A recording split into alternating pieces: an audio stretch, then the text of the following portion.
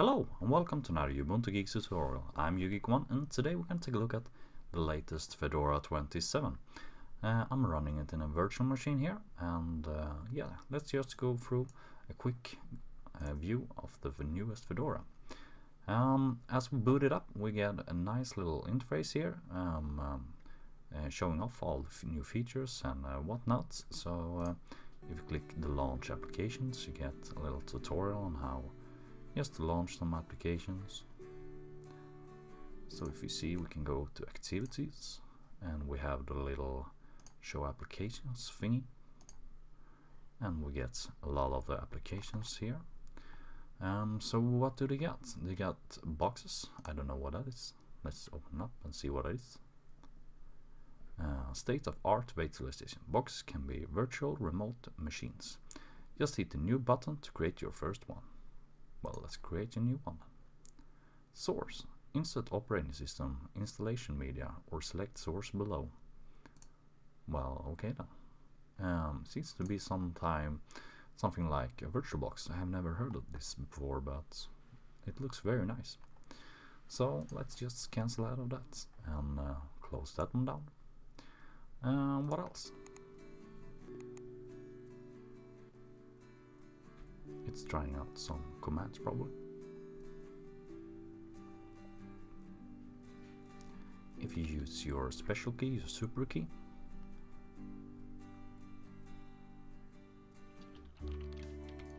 and try type help. You get the activation thingy when you press the super key, and like they showed there, help, you get up the help menu. That's cool. Well, that's for that thing. Switching tasks. What do they have here?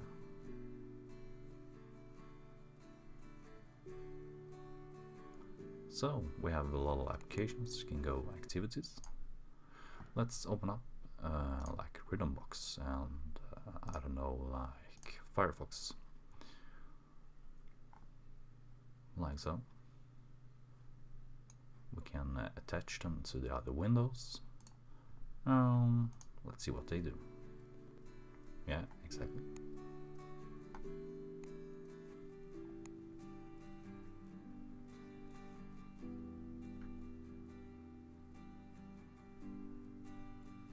And some commands, the super key and the tab. Let's see what that does. It's for switching applications then. Like go to help, we are in help, Firefox, Rhythmbox. Okay.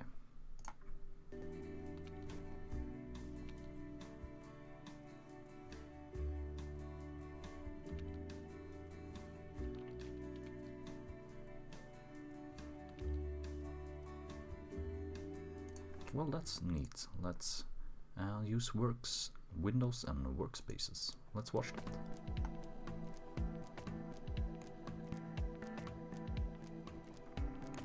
If you press and hold, it will full size on the workspace.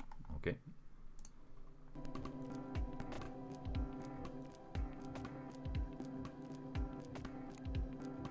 And just drag it away.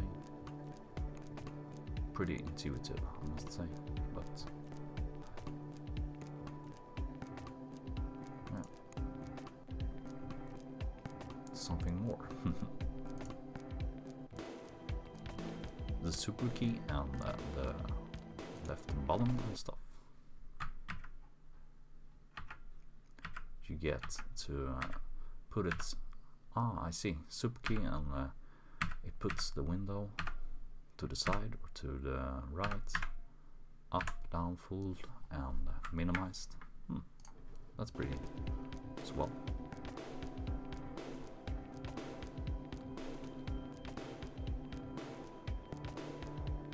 So yeah, that's that for that. Some nice with some pretty simple videos just showing off some simple stuff. And we have a lot of the common tasks: browse the web, connect, get online, change date, use the system search, and whatnot. Let's not go through that, but I think it's a very nice little help thingy. All of the distros have that, but that was a very nice one, I must say. Let's close that one down and take a look at the applications once again.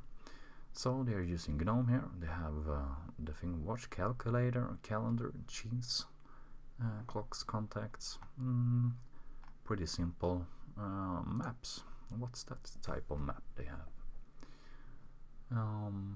Sure, deny for now. It doesn't seem to, perhaps it's loading, yeah. Yeah, it seems to be stuck or something. Perhaps you need to show it. Well, that's not very good. It crashed immediately. Perhaps you need to show your GPS locations, or because I'm in a VirtualBox or whatnot. Do we have something more interesting? They have weather, videos, utilities. What is here? You have the archive manager, characters, disk uses, analysis, disks, document viewer, fonts. Okay. I thought we should perhaps go through settings here, and we can change some of the basic settings. Let's see, Wi-Fi, Bluetooth, background, notifications, search, privacy. Yeah, some of the basics ones. We're gonna take a look at the GNOME shell and some extensions. Let's see if we can't install some. I prepared a terminal here, and using the sudo dnf install chrome GNOME shell, and I'm gonna type in my password here. Let's see if we can't install that shell. Extension, yeah, and go ahead. Let's see what happens. Complete. And when we have the GNOME shell extensions, we're gonna install the Chrome as well. I should have done that before, but let's go ahead. Chromium, install. And let's see what happens.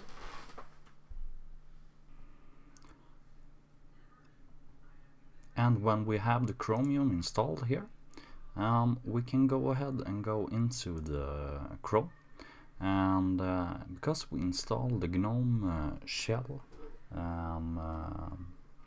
manager for the Chrome, we can just go into the browser, and you will see that we have a little foot here. It is for the GNOME shell extension website, and when we go to this website,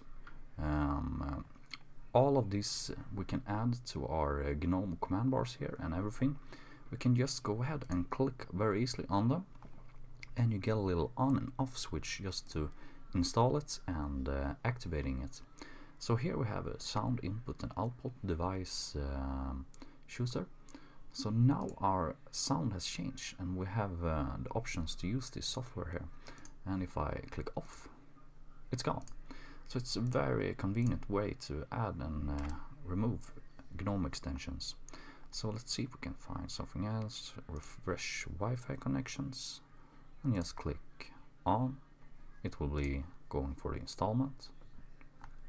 And if we click on the wire, I'm just on a wire there, so perhaps it doesn't show.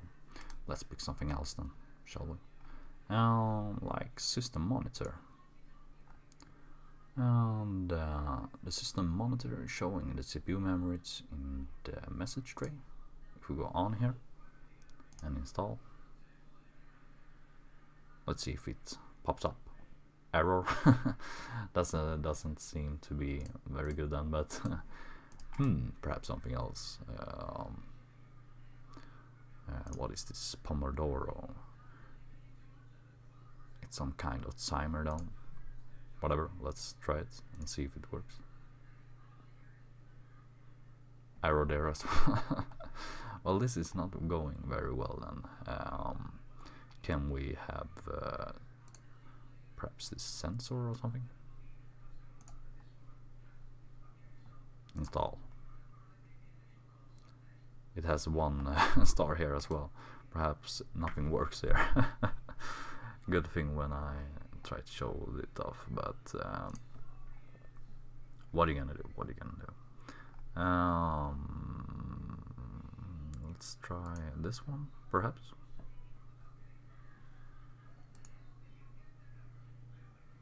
Install.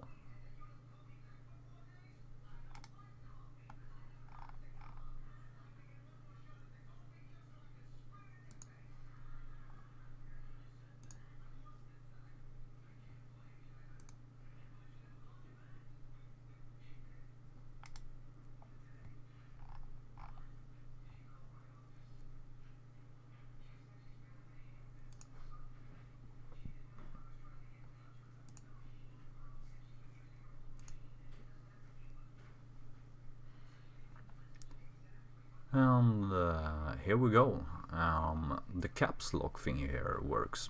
Just install it here, and we can see that my numlock is activated. If I press like my caps lock, it's off, on, off, on, off. So that works at least. So yeah, you have a bunch of extensions here to go through if you want to. So yeah, I think that's pretty cool that you can customize pretty simply there. Just go ahead and install the Chrome GNOME shell, and it's very easy to just install and try and on and off all these things.